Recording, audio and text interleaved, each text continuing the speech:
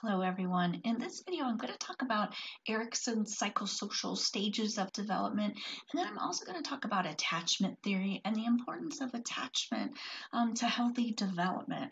So, Erikson was a psychologist that really focused on psychological development and social development. So, Piaget was really looking at our cognitive development, our way our thinking changes as children grow. Whereas Erikson was really looking out throughout the whole lifespan as well, but he was also looking at psychological and social development. So he came up with 8 stages of what he called psychosocial development, and it begins in infancy and ends in old age.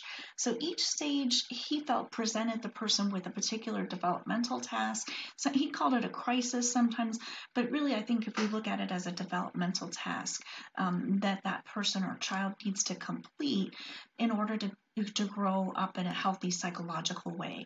So each stage must be handled successfully for healthy psychological growth.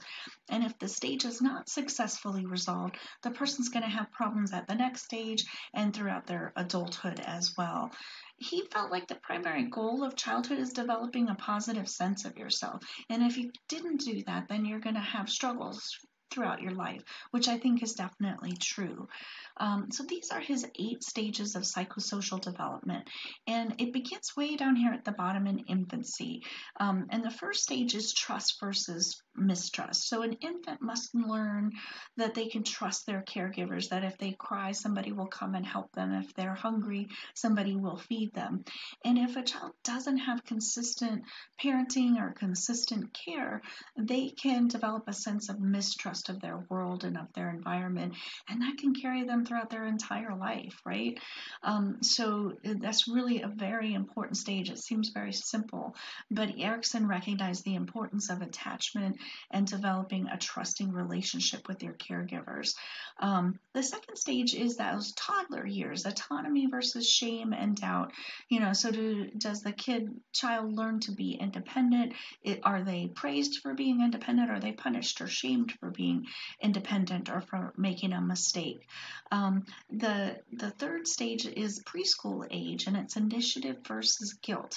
So, does the person feel capable? Do they feel confident? Do they feel like if I try something, I'll be able to do it? Or should I just not do it? Or should I, or do I feel guilty that I can't do it? The next one is industry versus inferiority, and this is the grade school years. And this is where kids kind of decide whether they're good at math or not, whether they're good at school or not, whether they're good at sports or not, maybe. Um, they kind of decide what they're good at, what they're not good at, and that, of course, can follow you throughout your whole life. If you decide in second grade you're not good at math or you're not good at sports, you're not going to do that for the rest of your life. The next stage is your teenage years, and this makes a lot of sense. Identity versus role confusion, and certainly lots of teenagers are exploring all sorts of identities and seem a little bit confused at times. So they have to resolve that by the end of the teen years and figure out who they are, who they want to be, what they stand for, what their values are, what their morals are. All those kinds of things are really important things to resolve in adolescence. And then young adult stage, which is where many of you might be, is intimacy versus isolation, which is an interesting thing. When what he's talking about is do you develop romantic relationships, close relationships? And he wasn't just talking romantic relationships, and he wasn't just talking heterosexual relationships either, just a strong romantic connection with somebody else. And also intimate friendships as well, where you can share really who you are as a person and feel comfortable with another person, and felt that that was really important to healthy psychological growth, which I would agree. And then as you get into your middle adult years, your 50s and your 60s, generativity versus stagnation. Do you just sort of write out your career and sort of keep doing the same thing over and over again? Or do you reinvent yourself? Or do you try something new? Do you try out new technology? My mom is in her 70s, mid 70s, and she doesn't know how to use a cell phone. She hasn't really, she's kind of gotten stagnant at that stage. Whereas my husband's grandmother, who just died at 100, knew how to use a cell phone, knew how to use a computer, really kept on top of that technology. And so she was definitely up with the times, and I think that helped her to live to be 100 as well. So, but at that stage, you kind of have to figure out, do I want to reinvent myself, or do I just kind of want to coast along the rest of life? And at the very last stage, when you're in your later years, and you guys, if you have older family members, might have noticed this, do you feel like you've lived a good life? Do you feel like you've done the things that you wanted, or do you feel pretty bad that, you screwed up some things in your life, and so a lot of people are struggling with that at those ages. So that's Erikson's 8 stages of psychosocial development. And now we're going to move on to theories of attachment. So Erikson recognized the importance of attachment, and that first stage of trust versus mistrust has a lot to do with attachment. So attachment is absolutely important to healthy psychological development. And it can be attachment to any caregiver. It can be to mom, to dad, to grandma, grandpa, any of the family members or people that care for that child. And it doesn't have to be just one person. It can be multiple, lots of people that that child develops a healthy attachment to and feels like that's a person or someone that they can trust and that cares for them. John Bowlby was the first psychologist to actually study attachment, and he said basically that an infant must bond with their primary caregiver in order to have normal social and emotional development. And notice he says primary caregiver, so he's not saying it has to be a mother or a father, and it could be an adoptive parent. So it's just that you have to have a bond with somebody, at least one person, if not more. And Henry and Margaret Harlow did some awful experiments with these poor baby monkeys back in the 1950s at the University of Wisconsin. Their theory was that infants only attach to their mothers because they provide food. And so they wanted to test this theory. And so what they did was they made these weird looking monkeys. So this that acted kind of as a surrogate mom to these little baby monkeys. So they had a cloth monkey that had a soft blanket on him, and did not give the monkey any food at all. And then they had a wire monkey that didn't have any softness or nurturing about it, but it did actually have food. And so what they wanted to do is find out how much time would the baby monkeys spend with cuddling with that soft monkey, and how much time would they spend with the monkey that provided them food. And their experiment showed that the baby monkeys, spent majority of their time with the cloth monkey and trying to connect. It was kind of sad. You'll see the video of this, the experiment. It's not an experiment that we would do today. Definitely many monkeys were harmed in this study, and it seems strange to us now that we would even need to prove this theory, but at the time it seemed like a pretty important question. And what they actually discovered was that not only did these baby monkeys prefer the cloth monkey, they preferred it even to food. So they would go and when they got hungry and eat with the wire monkey, but they spent the majority of their time cuddling with the cloth monkey. And so what they found was that attachment and that cuddling was much more important than the food itself. This little monkey here is really sad. And this little monkey didn't have either the wire monkey or the cloth monkey. And you imagine that these poor little monkeys growing up with the wire monkey and the cloth monkey did not grow up in a normal way and probably were disordered, dysfunctional in some ways as well. But at least they had that cloth monkey. This little monkey had none of that and just spent its days sort of rocking back and forth in a cage and was very disordered and very sad.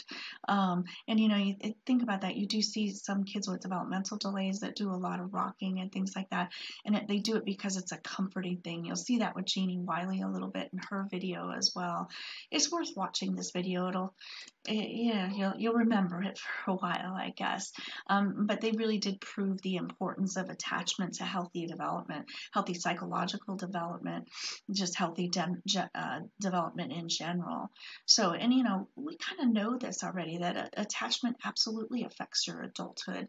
And kids that didn't have consistent care, can they become healthy, well-adjusted adults Probably not. This is Charlie Manson. I don't know if you guys remember much about him, but he had a horrific childhood. He was very abused. His mother was in and out of prison, and he was kind of raised by a sadistic uncle that told him, if you're going to act like a girl, you're going to dress like a girl, and would make him go to school in a dress and things like that. And this is the kid that did the GTA murders. He was in foster care and just bounced around a lot in his life and really didn't have anybody that cared for him or paid attention to him. So absolutely not having a strong attachment to anyone can be really damaging to your psychological health as an adult. So Mary Ainsworth kind of wanted to understand not only attachment, but, are there different types of attachment or some attachments that are better than others? So she described attachment as the degree to which an infant feels an emotional connection with their primary caregivers. Her research was done kind of in the 60s or so. You can kind of tell by the clothes and stuff here. So she came up with 4 different types of attachment: a secure attachment, which is a healthy attachment, a resistant attachment, an avoidant attachment, and a disorganized attachment. We're going to talk about each of these a little bit. But she said that a secure attachment is essential to healthy physical and psychological development. So she developed this strange situation study, and I'll put a video in there for you, but what it was she would have the mom and that baby come into the room with her, and the baby was playing with toys and, relaxing, and then the mom would get up and leave the room for a few minutes. And what Mary Ainsworth was studying was, how did that infant respond when the mom left? Were they upset? Were they soothed? And how did they respond when mom came back? Were they soothed when mom came back? Did they calm down? Were they still mad? And so what she said was that babies that appear to have a secure attachment will definitely be upset when mom leaves, but they're really soothed when mom comes back. They feel like mom is a safe home base. The insecurely attached kids, there's 3 different types that she came up with, which I kind of spelled out a little bit before, are ones that have an increased risk for social and emotional problems. So a resistant attachment, the child is upset when mom leaves, but not soothed when mom returns. And it's probably caused by inconsistent responsiveness to the child.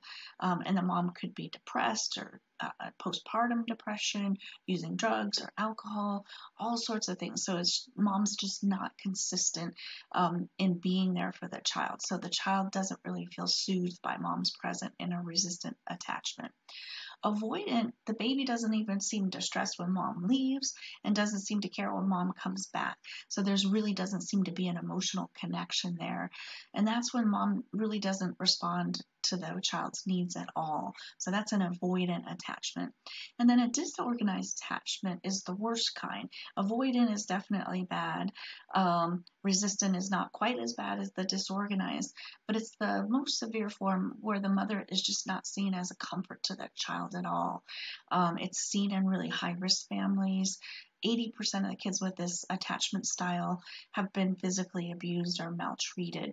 So it's really interesting that at this early of an age, we can really, and this was at 12 to 18 months, and that's around the age where separation anxiety usually starts as well. The quality of the attachment is already, something we can assess and understand at that very young age. So there are some questions about her study. Putting kids in distress for research purposes, considered unethical today. We wouldn't necessarily do this experiment again. But she did really show the importance of sensitive and responsive parenting to a healthy attachment, and certainly to a healthy adulthood as well. And your attachment style as an infant also affects your ability to attach to a romantic partner, even friendships, as a older child, a teenager, and as an adult as well. So it was groundbreaking research. It's just just the way the research was done is a little questionable. So what about attachment styles and relationships? I kind of mentioned that. So the quality of your parent-child relationship growing up actually predicts the quality of your romantic relationships later on in life and your adult attachment style. So parents who had a secure attachment are more likely to develop a secure attachment with their own children and also with romantic partners. Definitely healthy attachments are related to well-being and physical and mental health later on in life. So that's it about attachment.